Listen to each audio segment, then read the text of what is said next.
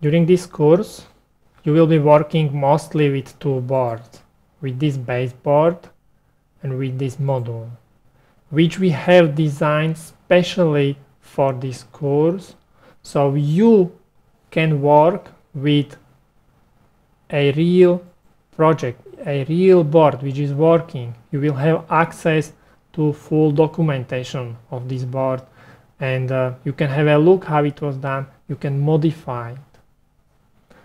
What is also very important, this board was designed by Martin, who finished university last year. He had no previous experience with high-speed layout.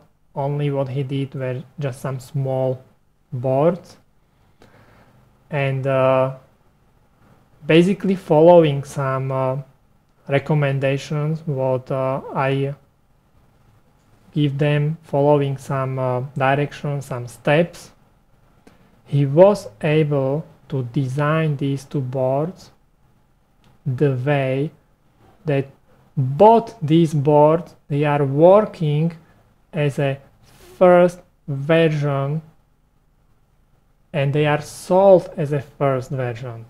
A very complex board, yeah.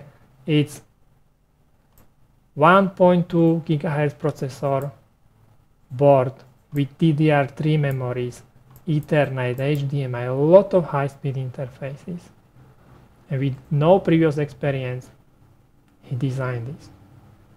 And all the things what we learned during this process when he was designing it, all the notes, all the comments, all the instructions, steps, advices, we put into this PCB layout course.